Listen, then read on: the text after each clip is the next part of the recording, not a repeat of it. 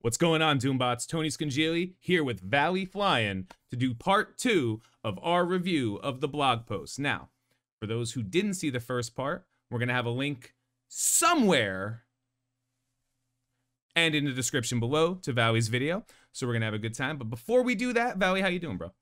I'm doing good. Is this the first time I've been on your channel? Yes. We need to mark this day down. It is a day. We'll mark it by the blog post. February 13th. I just figured out what day it was. So we have not, for those who don't know, we have not watched this, read through all of it. We read through part of it on Valley's channel, and we're going to read through the rest of it here, just do a live reaction of what's going on. The overall takeaway of this was positive so far, so let's make sure it keeps staying that way. Anything you want to say before we go, Valley? I read through the topics. There's things that I don't know if are addressed that I'm wondering if they're going to address. So let's keep going. No, let's see. So what we did on your channel was orange gear access, training modules, character availability, and the Doom raid rewards. For us, we're going to start talking right here at quitting penalty in RTA. All right. Also, is it more about RTA or just the quitting penalty? Who knows? Take what we can get, right? Also, in version 5.1, we made a change to allow the AI to continue a match if opponent quits. This was in response to players quitting out before a match was completed, causing frustration in the opponent's experience. Well, I'm going to interrupt you real quick right there. Me reading the story. Probably wouldn't have been frustrated and quit if, you know, the game mode allowed you to play the way you wanted to. Anyway, we tried to further discourage quitting by making it so that players who don't quit don't get progress toward objectives. We've since heard your feedback that these are very valid reasons to quit a match and that this felt too punishing. We plan to address this issue in an upcoming update that will allow players to quit to keep their progress from the match.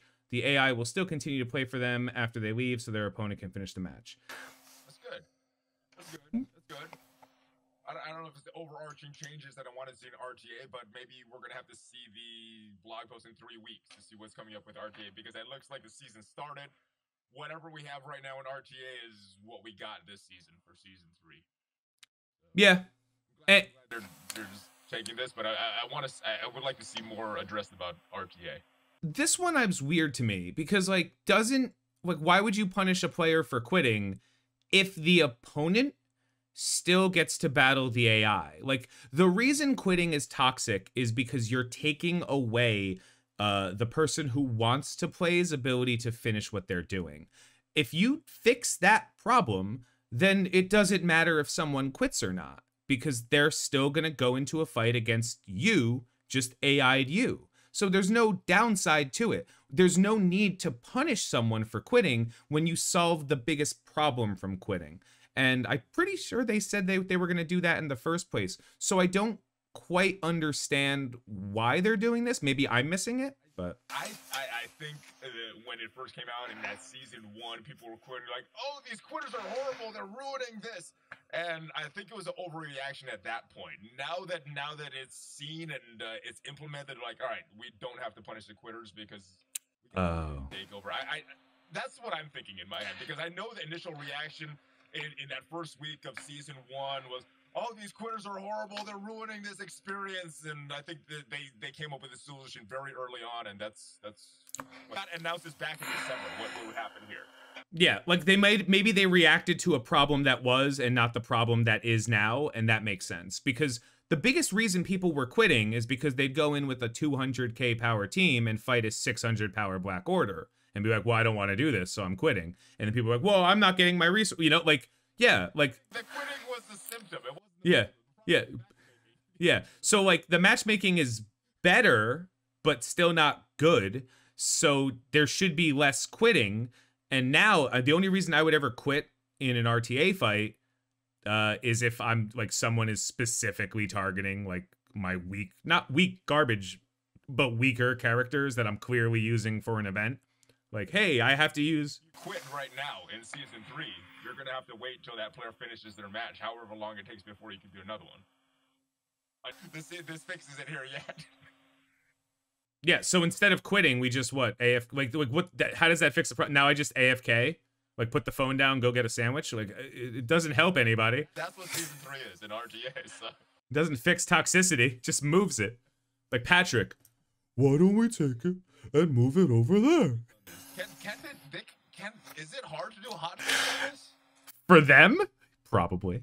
Look, just look at the third header. Thor's hammer throw crap. We're getting a note on this 6 months after it started. All right. So let's move to the next point. Raid milestones. Raid season milestones have been untouched. This wasn't even a huge, this was even one of the main bullet points. I'm glad they're addressing this. Alright, good. This needs to be addressed for a while. I forgot about how terrible they were.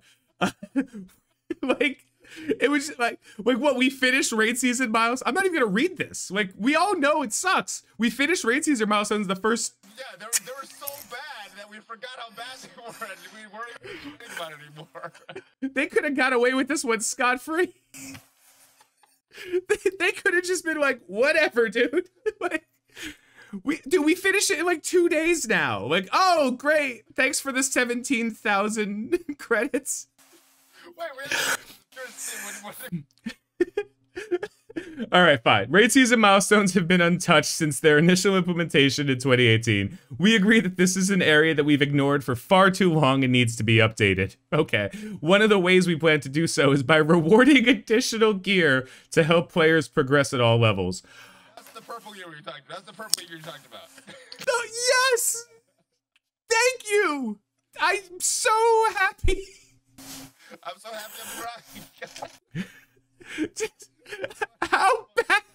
It's so funny because there are things that suck that we forgot about because newer, suckier things happened. I want to scroll down and see in response to the Orb Gate milestone. Oh, okay. All right. Thor's hammer throw crash. Another topic that's causing our community concern is that of long-standing bugs, and arguably many bugs. Okay. They should name it. They should name the next patch this. It's perfect. And arguably none is more frustrating than the crash soft lock that sometimes plagues Thor's hammer throw. Sometimes.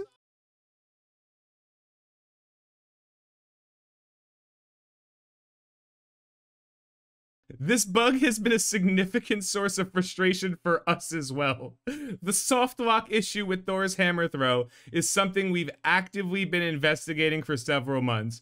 We know this is happening, we've seen it happen to us, but has proven difficult problem to diagnose. Rest assured that we're continuing our investigation and won't give up until it's resolved. All right, guys, Scopely's on the case.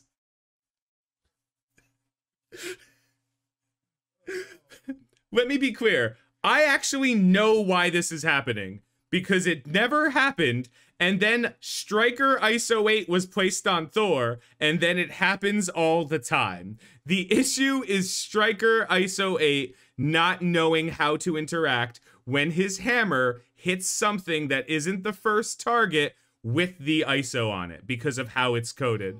I know this is how it's worked. You're welcome, guys. I'm fixing it for you. Now let's go back and figure out why characters that don't have a buff still have the buff symbol over their head.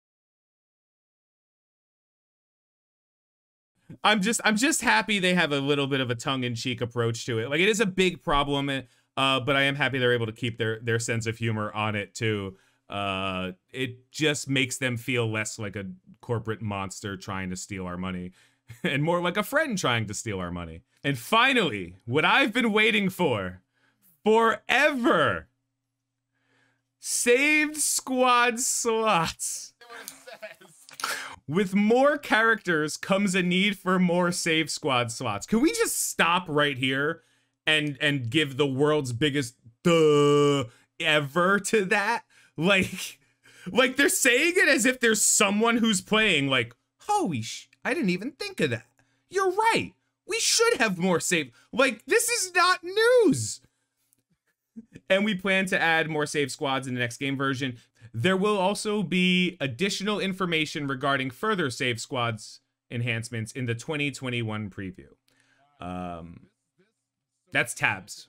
They're looking to do either a Band-Aid or the fix. So maybe we're getting a Band-Aid now, and then the fix is going to be mentioned in this or not now, but in the next update, and then the big real fix is the 2021 preview. At least that's what I'm hoping. I'm optimistically hoping that. To segue for a second, no, you're right. To segue for a second, one of the biggest problems in World of Warcraft for its whatever 20 years of play was it's called the keychain, or the amount of item slots your character could have in a bag. So for the first couple of expansions, you know, you had bags that had 8 to 10 slots, and the next bags came out and they were 12 slots, and the next bag came out and it was 14 slots, and you're like, why are we only getting 2 slots per bag? And it was because the game was coded in such a way that it didn't know how to handle certain amounts of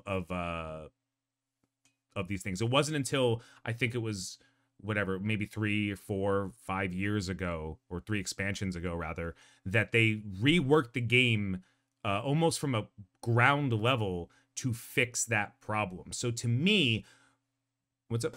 I'm wondering if that's what they need to do here. That's yeah. It's taking so long, and we're getting these little 5 increments and not. I think that they put save squads in as a, hey, look, you can save your teams now. Like, we'll put it on top of the architecture we've built. And I think what they're trying to do is move it to be more fluid. And if you played through the game, you'll notice there's one area that's very indicative of that issue or that change. If you go into your roster screen and you click, there's a button called Manage. Manage allows you to look at all of your save squad teams in the roster screen itself and edit them live, as opposed to what happens in the Blitz campaign where you can't touch or edit them. You can also click independent characters and it will take you to that character screen, but it's a little buggy. I suspect that that was their test to fix the future of save squads, and it's still a little buggy, but it'll get there, and then that's what they're going to do. They're going to replace what we have in save squads with this actually encompassing version where you can not only edit the save squads on the fly, so instead of having to recreate the team and then move them up and down, as well as be able to click on the characters themselves and view them. That's something that this game has been dramatically missing for a very long time, the ability to click a character and look at them without having to go out of wherever screen you're on. And I think that's part of the entire architecture they're looking to rebuild. That's just my guess. Hopefully they rebuild it. Yeah. In the meantime, give us 5 more save squad slots. I also like to comment that they're doing a 2021 preview video. We are very close to the month of March. Any later, it's no longer a 2021 preview. It's a Q1 review. Like, just saying. Where's the red stars? They didn't mention red stars. What is this? So that's probably what we should do. Let's talk about the stuff that they didn't mention. Like, off the top of your head, what can you think that, like, maybe they should address? Was not mentioned was red stars. I think that system was broken on day 1. They made 2 changes to it. It's still broken, and there was a band-aid that was put on it in version 2.0 of the update. We got a bunch of silver and gold promotion credits at the time, and I don't think a lot of players noticed how bad it was until a few months later. So now it's many months later, and it's not good. And the rework 2.0 was not what we need to fix that system. I agree. I think that the red stars, it was always a broken system, but it was a forgivably broken system because they were making a ton of money on it. So the fact that it was making them money made them not want to change it. And I understand it. I don't like it, but I understand it. At this point in the game, I think we can all agree that, especially in endgame or late game players, 4 red stars is not what it used to be. based on how they're scaling the content, and they're starting to mention higher red stars for characters. They need to loosen the stranglehold they have, not just on red star orbs, but on promotion credits. It's time. They still value promotion credits, both silver and gold promotion credits, way higher, considering how long it takes to obtain them. If the game was built, and metas change so often, it's ridiculous. The whole system is ridiculous. If the game was built that you only had to work on 5 to 10 characters at a time, or have 5 to 10 characters at a time, like some of the other games, like Star Wars Galaxy of Heroes, yeah, like that makes sense. This game punishes you for not having a wide roster. It punishes you very hard in a lot of raids, in a lot of wars, even in Blitz. So for that purpose, you know, I'm not saying that every single player should have 500k teams right now. There's a lot of things that go into it. There's stars, red stars, yada, yada, yada, yada, yada. I think that red stars need to get a little bit looser now, because they're no longer the new shiny thing. They are now the burden upon which a player's progress is directly held. So yeah, I agree with you. For me, something I've been wanting to see, and this is going to sound weird because you and I have both been playing the game for 3 years or so. I want to see a change in the early stages of the game. I feel like I can't, in good conscience, tell friends of mine to play this game with any plan other than this is how quickly you can get Ultron. And then they're like, oh, well, what do we do after that? It's like, lose, be miserable for 6 months. And that's a lot of the bottlenecks, and that's fine. But I feel like the beginning of the game, people are getting burned out from just starting to play. It's too far away. You can't have your friends come in. Something has to be done to the new player experience. That's more than just offering packages that are good, because good packages are good packages and people are willing to spend money, but it still is a game, and the game has to be fun.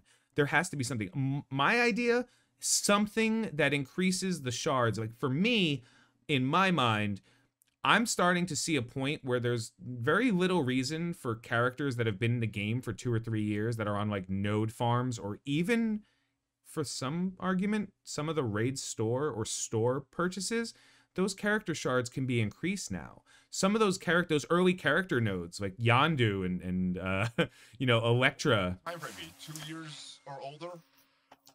Right now would be like release characters. All release characters double drop on all their store nodes and other campaign nodes. I'd say if the content was available when the game came out, like it's very simple. If the content was available when the day the game came out, you can either double the amount of the things that you get. So instead of only dropping 2 character shards, it would potentially drop 4, you know? 4 would be the minimum. For characters that are a little bit lower on the pool, I would argue that the level, the time to go from 0 to 60, I would even argue a little bit more than 60, maybe 65, should actually be shrunk a little bit. Just get more experience somehow. Yeah, well, you can't really give more experience, but you can remove the amount of experience it takes to get from A to B while still keeping the last 10 or 15 levels competitive, so to speak. Yeah, like some new player experience. And they've mentioned in this blog plenty of things about new players. They'll say like, when in the video we did on your channel, it says especially newer players about training modules. There's a lot of things newer players are having a hard time experiencing that they might not even know yet because they haven't seen it, because they're still in the honeymoon phase of the game, that there are things that have to be addressed. At least that's the new player experience has to be addressed, that kind of thing. Anything else you think that they should have mentioned? I think a lot of these things are incomplete, and I think they're pushing a lot of stuff off till that early 2021 blog post, which they mentioned in 3 weeks, which I hope is earlier. Last year when we had a similar situation going on with community, it came earlier. So. Oh, me too. We'll see what happens with it. It's incomplete as of now. I'm gonna make a prediction because there's an issue, and we're gonna, you know, what is this, February 13th? So see you next year on this one. Last year, around this time, we were at the burgeoning days of both COVID and Fix MSF, the boycott, or whatever you want to call it, because of issues that started in November of 2019 and persisted well into the early of 2020. So that happened. That was a thing that happened. This year, there were issues that started around November of 2020, and we are now in February of 2021, and they are making a very similar post because the community is upset. They went on vacation. Is it the vacation that they went on and doing all this stuff early and pushing like content in that time frame and not making it fun? I'm making a open challenge to them right now. Could you please, pretty please, with sugar on top, don't make it 3 years running. Like 3 strikes and you're out. You know, if this it's new people mad now. Like there are people who were playing the game during Fix MSF that are now like, this is garbage. So please, you've like, fool me once, shame on you. Fool me twice, shame on me. Don't fall in the same hole again, guys. This is, you know what you know where this is coming from. You know what these problems are. At this point, if come November, the game is in the same state it was last November and the November before it, at this point, it's a tradition of failure. You know, like, you're not making mistakes. You're being intentionally bad. Like, please, just, this is easy stuff. All of these posts that we talked about could have been addressed before. And so just let's not make it 3 for 3. That's all I ask from you, Scopely.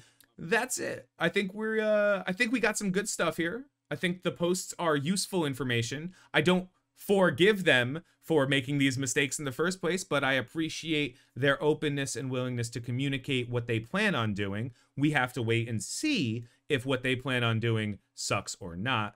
That's on you. Where do you stand on it? We're gonna see. I like that the stuff was mentioned. I like that it was acknowledged. I do wish that red stars and some catch-up mechanics and some other things that I probably can't think of off the top of my head should have been addressed. But I think it's a good start, and we'll have to see. Maybe we'll see in this blog post, and we'll see in their reaction subsequent to this. Yep. All right, so it looks like generally positivity. We're crossing our fingers and our toes and our tails if we have them. Cautious optimism. Cautious optimism. All right, so that's it. That is the first ever Valley Flying on Tony Scungili video. We talked about the blog post. Anything you want to plug, anything you want to talk about, your videos are going to be linked everywhere on my channel for the next day. Guy more popular than me. I'm sure I can help. It was fun being on this channel. You've been on mine so many times, and it's nice to finally meet your audience. My name is Valley Flying. Well, thank you so much for joining. As is tradition, I will say my goodbyes. Maybe next time I'll let you have them. But have a good night, everybody. Have a great day. I've been Tony Scungili, and we will catch you later.